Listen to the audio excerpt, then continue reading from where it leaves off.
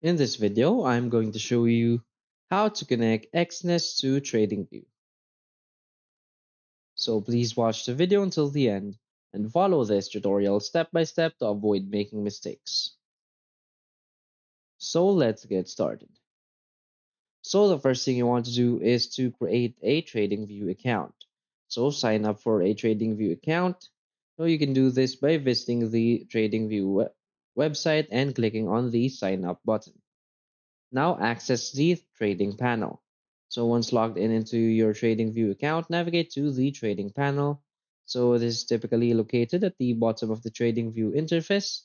So click on the trading panel to open it.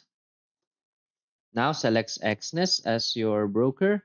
So in the trading panel, click on the broker drop-down menu and select Exness from the list of supported brokers.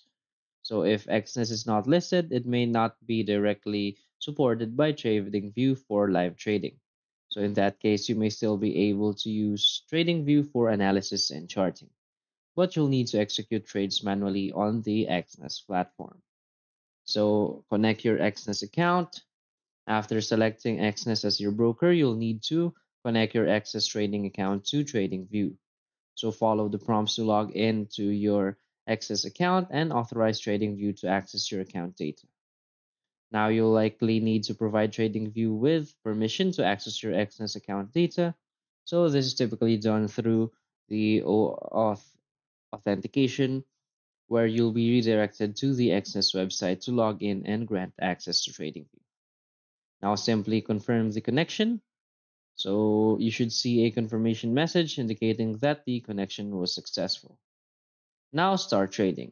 So with your Exness account connected to TradingView, you can now place trades directly from the TradingView platform. So that's it. So if you find this video helpful, please hit like and subscribe. Thanks.